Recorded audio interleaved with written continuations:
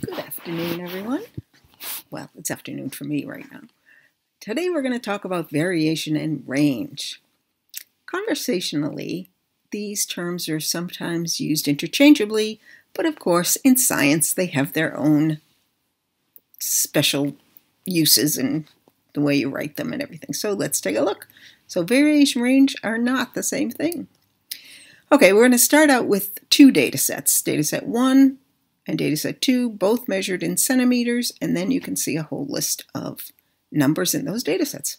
So when you're talking about variation, what you want to say is the lowest number to the highest number in a data set. So let's take a look at data set 2.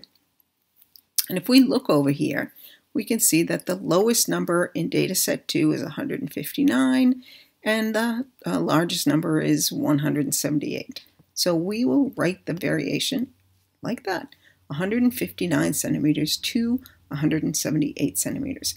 Now, you can replace this word to with a dash if you'd like, but it's still, regardless, it's still the lowest number to the highest number. And that's how you do variation. It's pretty straightforward. So now let's talk about range. We've got the same data sets as we had before, but range is the difference between the highest and lowest numbers in a data set. And you know from math that difference means you need to subtract, right? So let's look at the range for data set 2. And we know from when we looked before that the highest number is 178 and the lowest is 159. So we subtract those and we get 19, and so the range is 19 centimeters. Great. So why would you do that? How is that going to help you at all? So let's talk about that. Okay, the lower the range, the more precise the data set.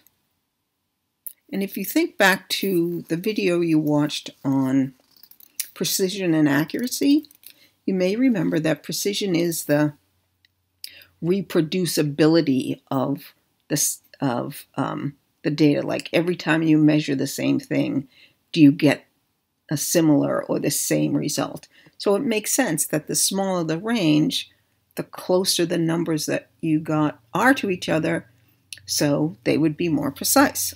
So let's take a look at that. Now we'll look at data set 1, and we haven't looked at that. So the range for data set 1, 171 centimeters minus 145 centimeters gives you 26 centimeters, so that is the range. If we bring back the range from data set 2, you remember that it's 19 centimeters. So which data set is more precise? You got it, data set 2 is more precise than data set 1. Now, what can that do for you? Well, the more precise the data, the less likely that you have experimental errors or some sort of blunder in the technique you use to do the measuring or gathering the data. So the more precision, the more precise, the less the influence, I guess, of experimental error and blunder. So now how do you remember the difference? Here's what I do. And if it works for you, great.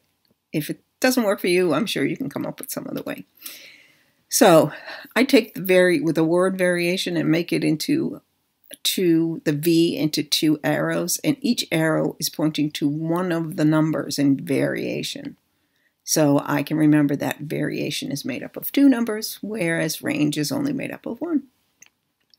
So that's my little tip for the day. And if you have any questions, please bring them to class. And otherwise, thank you for watching.